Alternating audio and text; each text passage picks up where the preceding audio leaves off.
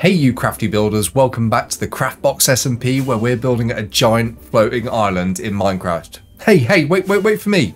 Thank you. I have a great episode lined up where we're going to build the first building on this floating island and build a mob farm inside the island right under our feet.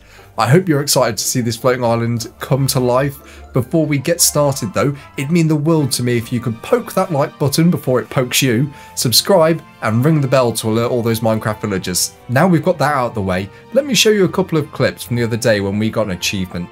Oh, you know what, I'm just going to go for it and let's see what happens. Ooh! I made it! Yes! Did you get your achievement? I think I might have already got the achievement before, you know. But I made it. I think it's -64 or something like that. Okay, so it's not within 4. Oh, what is it? Oh no, it's -60. I think you have to just go down just a few more blocks. And -60 should be good. Okay, here we go. You're okay, Rose. Hmm? I said you're okay. Oh, oh no! Didn't quite get to it. Down we go. I placed the water though. Oh no, I didn't. Someone got smart. Someone got smart. Here, push me off here, and I'll try and get over that way as quickly as possible. Oh sh! Oh no! Hey, there we go. Yeah, Got it was the it! water bucket. It was the water bucket. Okay, can I please not get hit off the edge?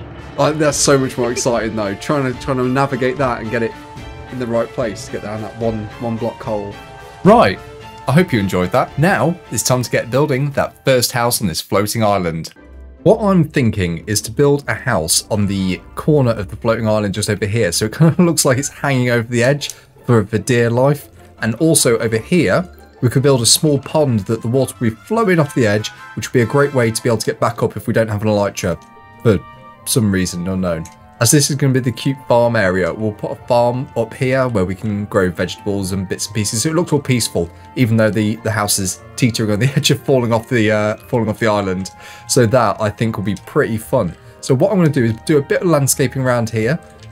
Possibly build up a bit more because I want the house to be sitting a little bit higher up on this edge bit so it's not so low down compared to the rest of the island, and also to give it a bit more space above the pond here, which I think would be pretty cool. Maybe a little path coming up here as well. We need a path. A path is always a good idea. Very excited to see how this turns out, especially when we start doing the city over here. So I've done a bit of terraforming and I've decided we're going to put this bridge in, and we hate rain. Ugh.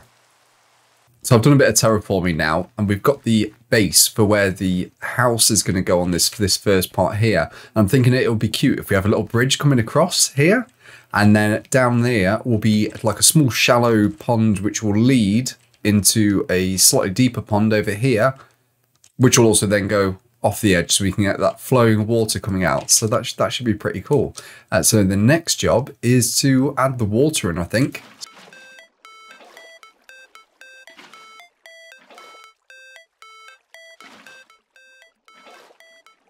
Now we've got the flowing water, though I don't know where it's going to land, which couldn't end up being an issue. It probably needs to be a little bit thinner, so let's make the water stream a tiny bit thinner, shall we? That looks much better. Where does it end up though? That's the question. Down there and in there. That guy ain't going to be too happy, is he? Right, we'll leave that for the time being, and when we get down here we can start sorting this out, because it is still very dark down here.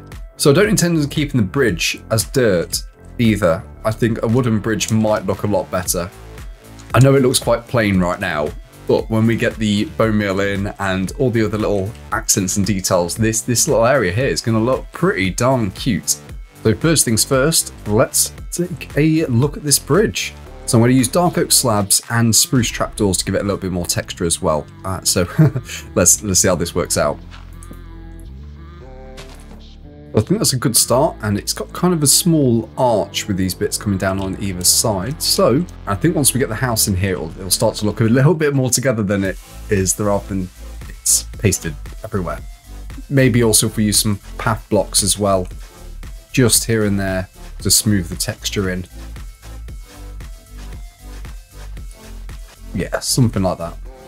Now, build a structure in the middle of this. We're going to use dark oak for the accents around the house, and then there's going to be a little bit of a mushroom feel to this, I think.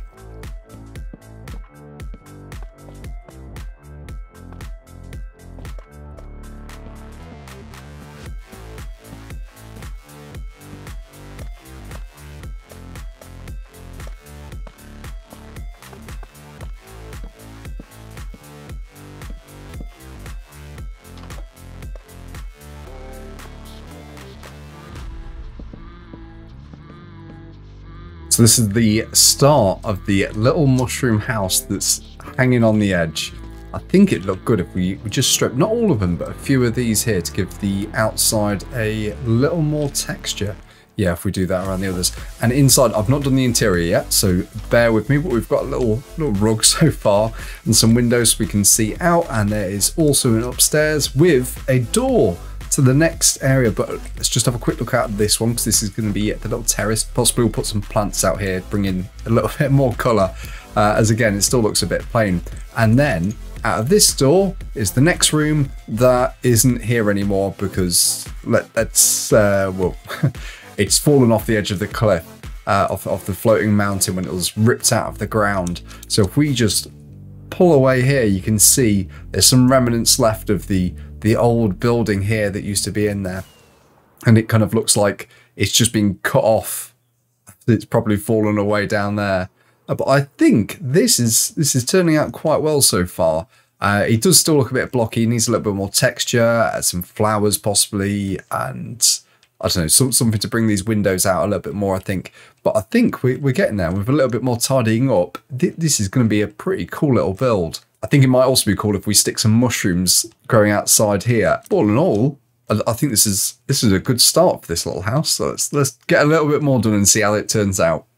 So there we go. We have a lot more detail now, so I think it looks a lot better. I really like the glow lichen I've used on the side here to give the roof and walls a lot more texture.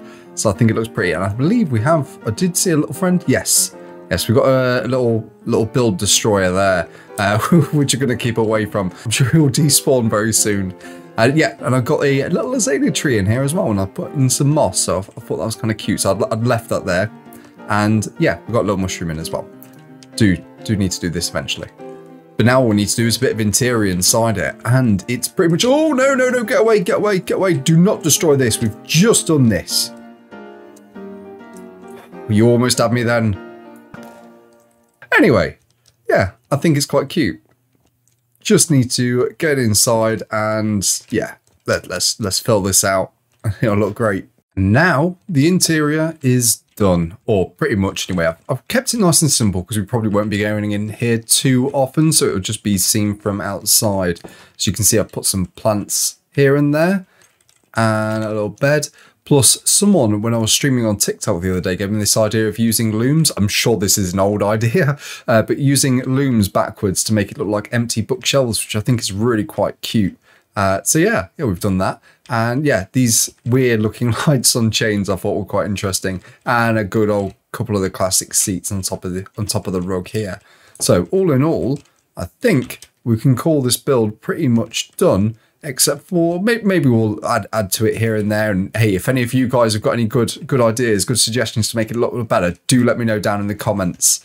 I read every single one, I do promise. And yeah, I take a lot of inspiration from what you guys say, so I really do appreciate the comments that you leave. But now we've done that, we can get working on the mob farm, which I'm a little bit terrified about, in all honesty. I normally die a few times when we're making these things. So this is where we're going to build the mob farm, underneath the floor of the island, in between it all, because it is a massive space. So we can definitely get a decently sized mob farm in here. I'm probably just going to go for the classic kind of standard passive one where they fall down and die for the time being, just because it will be It'll be a lot easier than having redstone and a lot more lag friendly as well for the server.